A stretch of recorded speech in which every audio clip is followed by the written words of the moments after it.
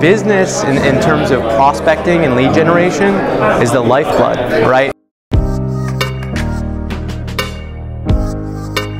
When you have this information about who your customers are, who the people visiting your website are, who the most profitable customers are, what do you do with it? You must be in the business of developing others.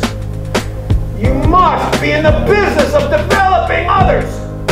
There you go. All right. The way you measure, every job starts with, He is someone who is single-handedly changing how we think about the home improvement market and how we think about home improvement companies. What's very unique about the home improvement industry is that they have to do it again every single month.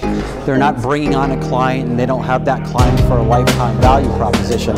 So every single month they have to go out and rebuild their business, which is pretty unique in all of business, really. And it's networking with the people next to you, it's networking with our partners out in the hallway.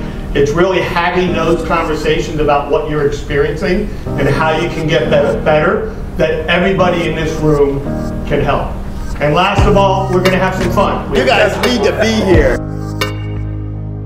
6 weeks we sold 3 doors to her friends because of what she shared on Facebook with this contest. So the price difference for me not to include that was about $18,000. Businesses are constantly looking for creative ways to come up with those leads. There's no better event in the industry than being here today and kind of seeing from some of the minds best in terms of what they're doing, what strategies they're taking advantage of.